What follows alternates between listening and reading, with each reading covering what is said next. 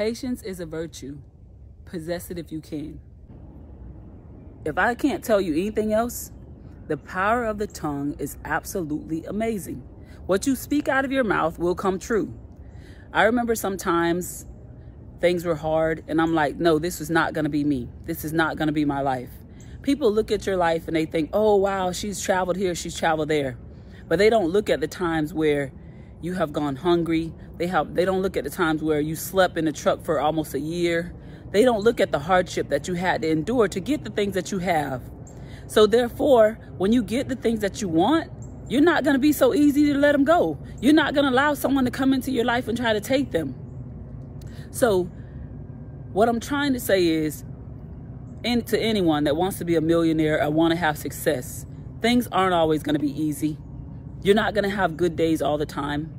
Some days are going to be better than others. But at the same time, if you keep pushing and you keep trying and you keep working hard and dedicated, good things will come your way. I guarantee you good things will come your way. And some people say, you know, don't give up. Sometimes it's not about giving up. It's about knowing where you want to go and knowing what you want to have.